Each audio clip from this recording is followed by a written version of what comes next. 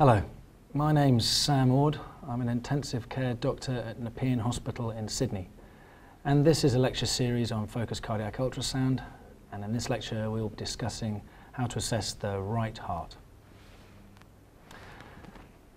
And I guess the right heart in the past may have been thought of as the weak undersider of the left ventricle, more of a glorified vein than a decent ventricle.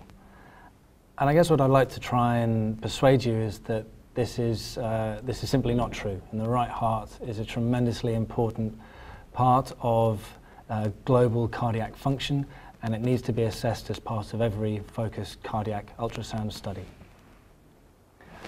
The right heart is extremely important, and it can be affected by a wide range of pathologies, including everything from pulmonary or microthrombi that can occur in everything from ARDS to pulmonary embolism. Left ventricle dysfunction can directly affect the right heart, particularly if it's enlarged. Sepsis or endothelial dysfunction can all cause increased pulmonary vascular resistance, which can increase RV afterload, leading to dysfunction. If you have any kind of capillary leak or hypovolemia or hypoxic vasoconstriction that can occur, again increasing up RV afterload by pulmonary venous resistance. Ischemia, mechanical ventilation, these will all lead to some form of right ventricle dysfunction. I guess one way to try and think about it is if you do have any kind of rising lactate that's out of keeping with some kind of systemic hemodynamics that you're looking at. If you're seeing rising liver function tests and you're seeing liver dysfunction, any kind of acute renal impairment, I'd encourage you to get out the echo probe, stop giving fluids, and think about right ventricle dysfunction. The right ventricle is a bit like the left ventricle in that it's got a preload component, an afterload component, and a contractility component, all contributing to its overall function. Dysfunction can be associated with coronary artery disease, arrhythmias, and sepsis, just as it is with the left ventricle. But the right ventricle is special. The coronary artery perfusion for the right ventricle, it is perfused during diastole as well as systole, whereas it's predominantly during diastole with the left coronary. It's a highly compliant structure, which means that any change in volume and change in pressure will lead to changes in right ventricle size. And it's acutely affected by an increased pressure, such as come with pulmonary vascular resistance.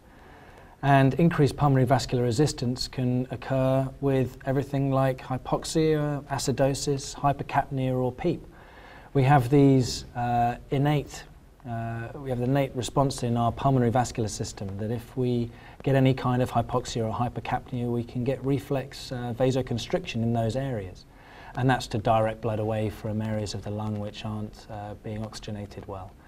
And that can, each of those will increase that pulmonary vascular resistance, which can increase the right ventricle afterload. PEEP can do the same thing. PEEP, if you overexpand alveoli, you can also look at squashing that pulmonary vascular tree as well. And by squashing that vascular tree, increasing pulmonary vascular resistance and RV afterload. But it is different if you're looking at acute versus chronic problems. The right ventricle, the right ventricle that has chronically elevated pulmonary artery pressures, you can have pressures in the right heart that are up to 70, 80, 90 millimeters of mercury at its peak systolic pulmonary artery pressures. Whereas if someone has a PE, for instance, you can start to get RV dysfunction if the pulmonary artery pressures get above 40 or 50. So again, it's the timing of the onset of the raised pulmonary artery pressures also contributes to RV dysfunction. Unfortunately, the right ventricle is not that easy to look at times, and we do not have an echo parameter that is perfect for assessing right ventricle function. The left ventricle we're better at. We get an idea of that it's bullet-shaped and we can see it nicely. It's got a sort of more of a symmetrical structure, which means that we can make various geometrical assumptions, such as we're making with ejection fraction, and we can assume that it is kind of bullet-shaped, and you can make an estimate of what ejection fraction is. The right ventricle has this complex position in that it sits wrapped around that left ventricle, and it's got this conical shape or triangular shape, and it's up underneath the sternum, so it's in a retrosternal position. All of it which makes it hard to diagnose and hard to monitor. One of the things that is going in our favour, luckily, for the right ventricle, is that it's got a predominance of longitudinal motion. Now in this three-dimensional image that you can see here, you can see that there is some sort of bellows motion, as in sort of inward motion that goes on with ventricle function. But the majority of that change in that volume that's seen in this image is coming from the longitudinal motion. That's from the base where you've got the tricuspid annulus and pulmonary annulus moving towards the apex. And this means that we can look at how far that the tricuspid annulus, for instance, how far that annulus moves towards the apex, and use that as an estimate of global systolic function of that right ventricle. In terms of analysing the right heart with focused cardiac ultrasound, we want to do similar assessments as we did for the left ventricle. We want to assess the right ventricle size, and we want to assess the right ventricle function. In terms of the right ventricle size, it is unfortunately more difficult than the left ventricle because there are some imaging problems, as we've shown. And I think if you can just be able to assess whether it is grossly dilated or normal in size, that is adequate. In terms of the right ventricle function, we need to be able to say whether it is normal function or it's hyperdynamic or decreased function. I think it's much, much more difficult to say whether you've got either mild to moderately impaired or severely impaired dysfunction. I think that is extremely difficult with the right ventricle. I think if you can just say if it's got impaired function or normal function or hyperdynamic function, that is about all you can hope for. There are a couple of extra things that we can assess with the right heart. We can look at the RV free wall thickness, and we can look at the right atrial size. Both of these are important when you start to try to assess the chronicity of maybe if you do see right ventricle dilation and dysfunction. If you wanted to assess whether this was acute or chronic, one of the first ports of call to be look at that right ventricle free wall thickness. If it is thickened, we can maybe assess that there is a chronic component to these raised right ventricle pressures, which means that that's led to right ventricle free wall hypertrophy. Also, if the right atrial size is massively dilated, that would suggest that there's been significant tricuspid regurgitation potentially, and that's led to a chronic change, and chronic remodeling has led to that rise in the right atrial size. These are not fundamental parts of the focused cardiac ultrasound. They're a bonus to be assessed, I think, and with relatively little training you can start trying to assess for these things. The main thing you want to be assessing for in your study, though, is looking for that right ventricle size and that right ventricle function. Focused cardiac ultrasound does not use Doppler, and that means that we cannot assess right ventricle pressures. We cannot estimate the pulmonary hypertension or the peak systolic pulmonary artery pressures. We are not going to be able to exclude pathology such as infective endocarditis, and we are not going to be able to evaluate valvular function. You can make an estimate of maybe what the valve appearance looks like, but the valve function involves the use of Doppler, and that is beyond the scope of focused cardiac ultrasound studies. In terms of imaging of the right ventricle, it is harder than the left ventricle, and there are a few really important points to try and remember. And when you start out doing focused cardiac ultrasound, I can guarantee that you are going to overcall the amount of right ventricle dilation you are going to see, and that's because it's really easy to make the right ventricle look bigger than it really is. I would encourage you to think, when you are training during this, doing focused cardiac studies, if you see right ventricle enlargement, I would like your first thought to be is, am I imaging it badly? Because you need to be aware of foreshortening. What foreshortening basically means that if you are not imaging from the true apex in the apical four-chamber view, if you are imaging either one rib space too high or one rib space too low, you will be bisecting that ventricle at an off-axis level. You will be not looking down the barrel of the heart, and that can make the right ventricle look large. So if you see right ventricular enlargement, I would like your first thought to be is, am I imaging off axis? Am I foreshortening that right ventricle, and that is what's making the heart look big? You should always be imaging at the apex. And then to try and make that right ventricle size assessment as accurately as possible, just with gentle rotation, anti-clockwise and clockwise, you make that right ventricle look as big as you can, and then you make your assessment. And once again, same as with any other abnormality in the heart, if you see an abnormality in one view, you must try and see it in other views to confirm your finding. So this is what I mean for an example of foreshortening. So on the left side here we have a true apical view, where we have the left ventricle, the left atrium, the right atrium, and the right ventricle. The right ventricle is unfortunately always going to be harder to look at than the left ventricle because of its position and its retrosternal nature. But you can always you can try to get an idea of what that size is, and you try to compare the size between the ventricle and the other ventricle. And typically, as long as it's 60% the size of the left ventricle, that is a normal size. But let's have a look at this imaging. Now, what happens if I told you this is done in the same patient? What we can look in here is this right ventricle looks to be about the same size, if not bigger than the left ventricle. And you could be fooled into thinking that this is significantly dilated right ventricle. What I'm going to ask you to assess is that you look at the shape of it. Now, the shape of this heart is globular. It looks like a soccer ball. Whereas this heart looks more like a rugby ball. It looks oval in shape. You want to try and make sure that your heart that you're looking at is as long and thin as possible, not short and fat. Because long and thin means you are imaging down the gun barrel of that ventricle rather than off axis. Because in this one, the right ventricle looks big, when as a matter of fact, it is normal in size.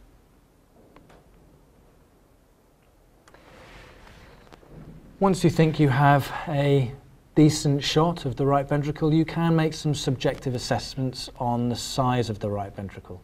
And these are recommendations from the American Society of Echocardiography, and you can make estimates of what the right ventricle size is by measuring the base, which is lateral to medial tricuspid annulus, at the mid-ventricle level, and then finally the base to apex length. And then using a reference range, you can get an idea of what the ventricle size is. This takes a bit of time. I think in terms of imaging and being off axis, it's very easy. I must admit this is not something I use regularly as part of my focused cardiac ultrasound. I mainly use the eyeballing method and assessing and an objective comparison between the right ventricle and left ventricle size. And I'd be wanting to say, is that a normal ventricle size? Does it look about 60% the size of that left ventricle, as it does on this left image here? In which case I'd say that is a normal left ventricle size. As opposed to this image on the right side, where we can see that this right ventricle looks to be maybe even bigger than that left ventricle size. And that would be a sign of severe right ventricle dilatation. And mild to moderate is somewhere in between. Again, just like the LV, you must assess the right ventricle in all views possible to try and make an estimate of what the right ventricle size and function is. In terms of assessing the right ventricle systolic function, there are a few ways that we can do it. From a subjective point of view, we can look at using what's known as TAPSE, or tricuspid annulus plane systolic excursion. All that means is that in the apical four-chamber view, you look at how far that tricuspid annulus moves with systole. And if it moves greater than 16 millimeters, that is normal. Fractional area change is a way of assessing the difference in the area of the right ventricle between systole and diastole, and if that area change is greater than 35%, that is normal. So the good thing about TAPSE is that it's easy, and it's something that I do as part of every study that I do. It's really important that you remember that it's really important to assess that you are sitting at the apex of the heart and that you are not off axis. And you don't have an off-axis imaging plane, and therefore you can potentially have inaccuracies of actually assessing how far that tricuspid annulus is moving towards the apex. But if you think you've got a decent apical four-chamber view, it's really simple. You just drop your imaging plane cursor down through that lateral tricuspid annulus, you press M mode, and you watch at how that lateral tricuspid annulus plane moves. And you measure from its peak to its base, and you can get an idea of what the tricuspid annulus plane systolic excursion is. And if it's greater than 16, it's normal. And it's easy, and it's been shown that it is repeatable amongst different users. And it's related to outcome in patients with congestive heart failure as well as pulmonary hypertension. But it's not perfect. It's very angle dependent, obviously. If you're imaging it off plane, you're not going to be assessing the true motion. We're assessing one point on that right ventricle and assessing its movement, and from that estimating what the global systolic function is of a very complex structure. And of course, there are going to be some limitations if you've got any kind of regional wall motion abnormality or abnormality in how you're imaging it. And that means that it lacks sensitivity, it's load dependent, and there are many other limitations. It's not perfect, but it is easy, and it does give you an overall idea, and it's probably one of the best and simplest things that we have access to with a focused cardiac ultrasound study. RV fractional error change is essentially rubbish. I think it is useless. It's not something that I do. This is how it's done. I think probably that's about enough to be said, to be honest. It's relatively simple, but it's extremely easy to get abnormal findings. It's in terms of reproducibility, it's not as good as TAPSE, and I think its sensitivity has got some serious impairments, and this is not part of my focused cardiac study or my formal study, but this is how it's done. So what is the best method for analysing RV if I've told you that everything that we've got at our disposal is pretty rubbish? Well, the best thing's probably you, and you get used to looking at right ventricles, and you do enough of them, and you're going to get an idea of what significantly abnormal is and what normal is and what hyperdynamic is in terms of RV function. And it just takes a few studies. I think it probably takes around about 30. That's what the experts would agree to, that it, after you've done 30 focused studies, you're going to be able to have a good idea of what severe, significant RV dysfunction and severe RV enlargement looks like. So have a look at this image. So what do you think about this right ventricle function? It's, we're imaging the tricuspid annulus plane systolic excursion, or TAPSE, and we're seeing that it's 10 millimeters. So that's RV dysfunction, right? Well, I think you've got to, again, this is an example of off-axis imaging. If we have a look at our 2D image at the top here, we've just got a still, obviously, but we're not imaging at the true apex. The true apex is somewhere over here. We're imaging off-axis at the moment, and that means that we won't be assessing how far that tricuspid annulus plane has gone.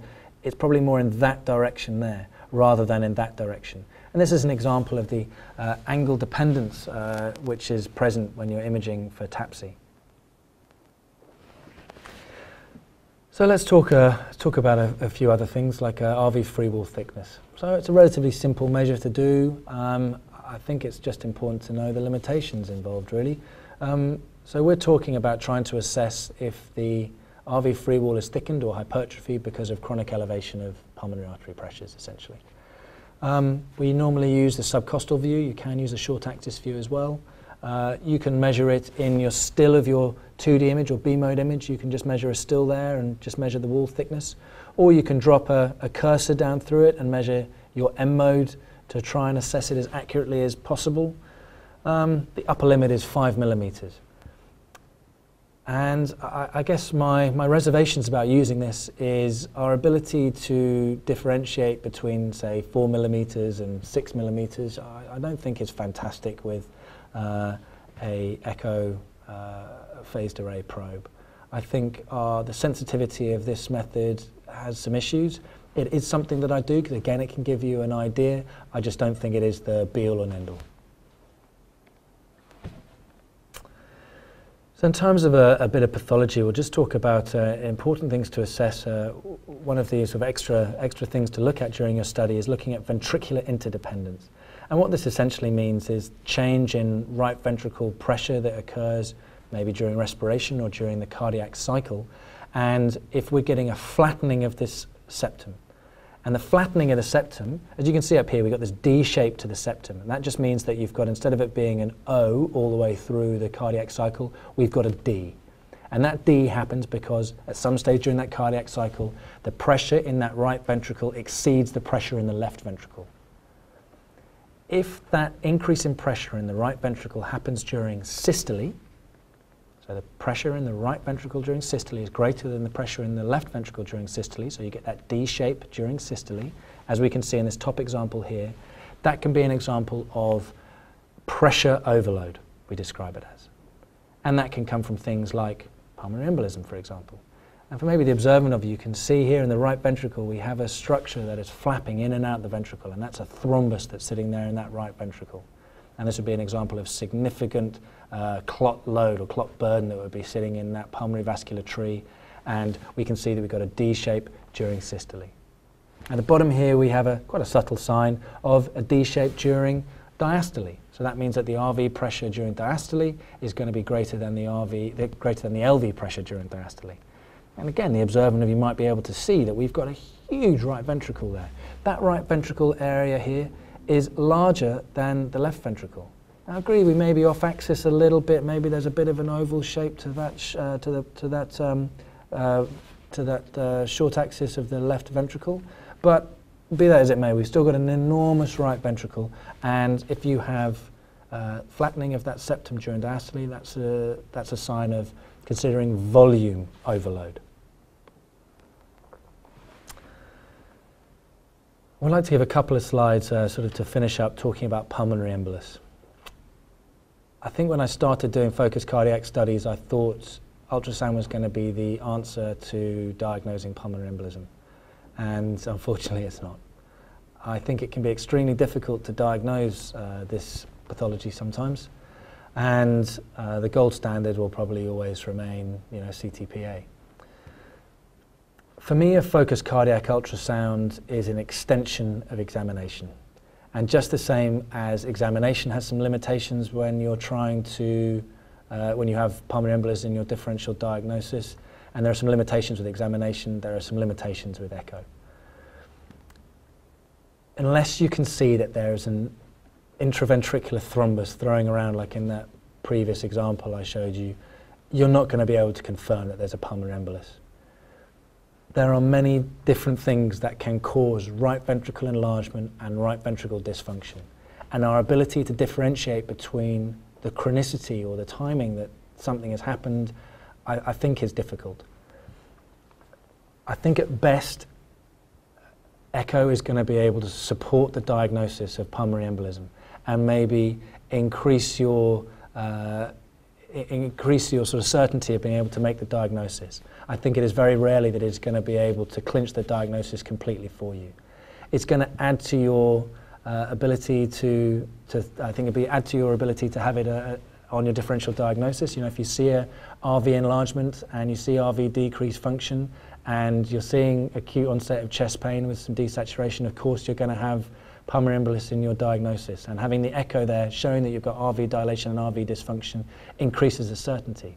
But there are many things that can cause it. If you've got chronic pulmonary hypertension and you've got a bit of pericardial inflammation, you can get similar in an elderly patient. You're still going to have desaturation and chest pain. I guess all I'm trying to say is that you've got to put it into clinical context.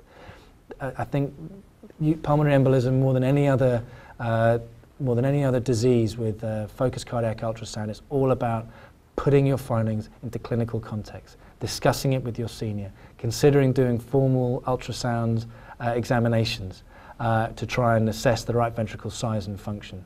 I think it's very important to have all of these things together before you start making a diagnosis of pulmonary embolism. And certainly just because you see a right ventricle enlargement with some dysfunction does not mean that you thrombolyze someone, obviously. So this is an example of someone who does have pulmonary embolism. You can see that they are tachycardic. On this parasternal long axis view, you can see that there is a huge right ventricle, and it's squashing that interventricular septum over into that left ventricle, and it's happening during systole, and it is almost causing near obliteration of that left ventricle cavity size. In the short axis view, you can see the right ventricle enlargement compared to the left ventricle cavity size. You can see that D-shaped septum, and in the apical four-chamber view, you can see that ventricular interdependence very nicely, and you can see that that right ventricle is bigger than the size of that left ventricle, all suggesting that, that you've got right ventricle enlargement. And if you can imagine if there was TAPSE that was done here, you can imagine it being very small, but just even from eyeballing it, you can see that that free wall is not moving well at all. All signs of right ventricle enlargement, right ventricle decreased function, and putting into clinical context with someone who's got off a plane recently, who's got a history of having their leg in plaster or something, in their hypercoagulable state or something, and they're breathless with chest pain, you've got to be thinking that you need to be arranging a CTPA as urgently as possible to try and diagnose the PE. I guess this echo does not diagnose PE, but it sure as hell supports the diagnosis for it. So, in conclusion, with the right ventricle assessment, many disorders can result in RV enlargement and dysfunction, such as pulmonary hypertension. There can be a chronicity to it. You can, of course, get acute right ventricle enlargement and dysfunction, but there are many disorders that can cause chronic RV dysfunction. Echo rarely diagnoses pulmonary embolism. It simply helps provide the evidence for it, and it will help your ability to form your conclusions. And if you are going to think that there is RV enlargement or RV dysfunction, multiplane assessment is needed. And above all, just make sure that you're watching for off-axis imaging. And I encourage you that if you see right ventricle enlargement, your first thought should be, am I imaging it appropriately? Am I imaging it absolutely at the apex and I'm looking down the gun barrel, or am I off-axis, in which case I could be overestimating the size of my right ventricle. You try and make that heart look as long and thin as possible, like a rugby ball, not short and fat like a soccer ball. Thank you very much. I hope this was useful.